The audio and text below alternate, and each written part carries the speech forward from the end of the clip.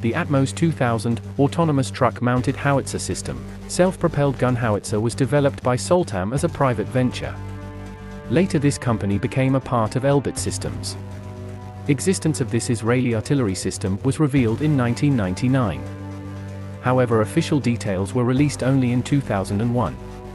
This howitzer was aimed mainly at the export market. In 2003, an undisclosed export customer ordered an undisclosed number of these artillery systems. In 2006, the ATMOS 2000 began trials with the Israel Defense Forces. In 2013, deliveries commenced to Thailand.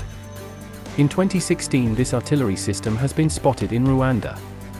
The ATMOS 2000 is armed with a 155mm L52 gun howitzer. It was developed from the Soltam ATHOS 2052 towed howitzer, equipped with a load assisting system. It is compatible with all standard 155mm NATO ammunition. Maximum range of fire is 30 km with standard HE projectile and 41 km with extended range projectile, and 56 km with newly developed rocket-assisted projectile. This artillery system carries a total of 32 projectiles and associated charges. Rate of fire is between 4 and 9 rounds per minute. The ATMOS 2000 is also available with different guns, including a shorter Soltam 155mm L39 and 155mm L45 guns. Depending on customer requirement, this artillery system can also be fitted with a Soviet M46 130mm gun. Advanced fire control system of the ATMOS 2000 receives target information from forward observers. It includes navigation and aiming systems and ballistic computer.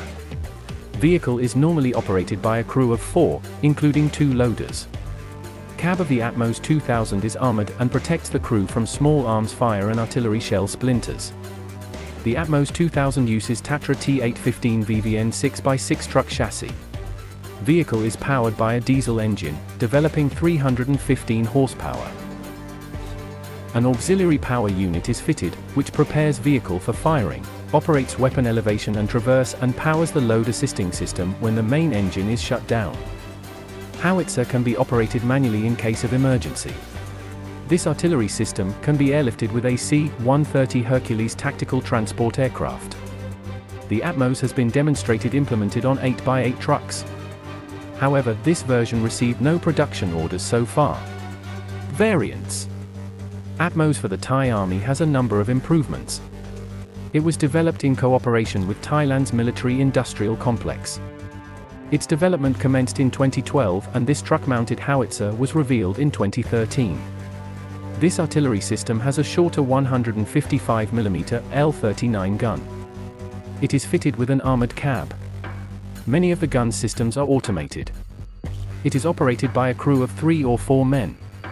The name ATMOS 2000 was no longer used and the new howitzer was simply known as ATMOS. It was planned that this Thai version of the ATMOS will be licensed produced in Thailand.